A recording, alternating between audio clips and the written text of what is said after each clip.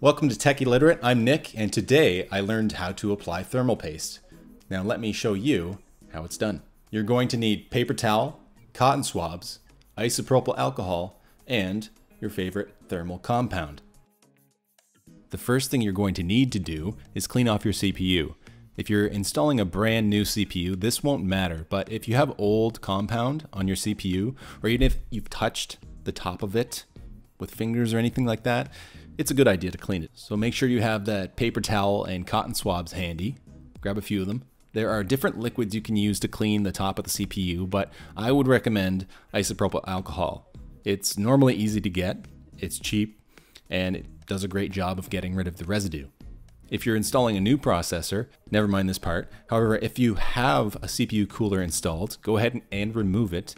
Most are mounted to the motherboard like this Kraken X53, just with 4 screws that can be loosened by hand. Yours may be different, so be sure to consult the manual if you're unsure of what to do. Once you have removed the mounting screws, you're going to twist the cooler back and forth. Mine came loose pretty easily, but you might have to twist it a bit more to help loosen the contact between the CPU and the cooler. I've had that happen in the past before when I put too much thermal paste on. But don't worry, be patient and don't use too much force.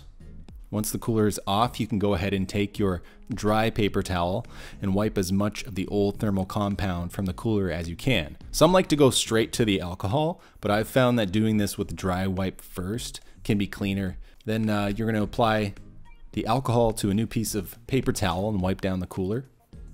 Make sure it's nice and shiny and clean. Then put that aside and do the same with the CPU, but with one minor added step. If you don't have cotton swabs, you can do this with paper towel, that's fine. So take the cotton swab and moisten it, but don't do it too much. You don't want it soaking wet, dripping wet. It won't kill your computer if it drips on the components, but if this is conductive thermal paste and it seeps in places where it's not supposed to be and then the alcohol evaporates, it can cause problems. So you don't have to deal with that. So take that cotton swab and just clean the sides of the CPU.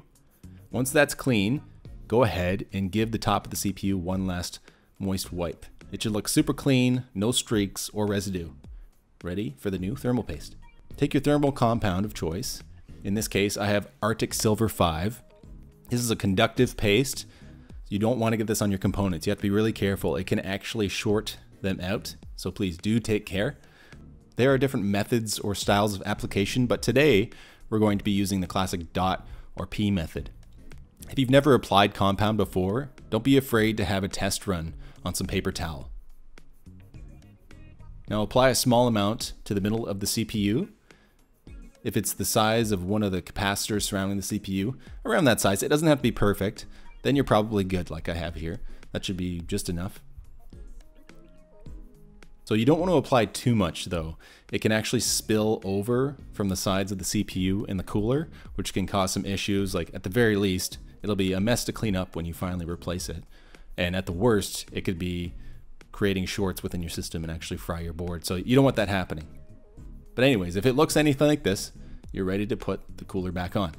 Some designs might not give you the option to place the cooler straight back on to give that even mounting pressure, like the stock AMD cooler, for example. Those ones kind of, you put them on a bit sideways. They work great, but sometimes it can end up with some uneven coverage. Otherwise, have your mounting screws handy and place it as flat as you can while applying a reasonable amount of pressure. You don't have to put all your weight into this. It's just enough to hold it still.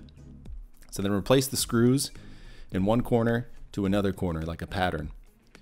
Turn one until you feel some resistance, then install the opposite corner and continue until all 4 screws are on there. Now at this point, you can let go and you can just tighten up the screws individually in that same pattern until they are nice and snug. This will ensure you have even pressure between the CPU and the cooler. Be sure to plug in your fans and pump or anything else, because if you hadn't, this will all be for naught. And that's it, you're good to go. So as long as your thermals are in check, there's nothing to worry about at this point, which leads me to my next video showing you how to check your thermals and PC temps.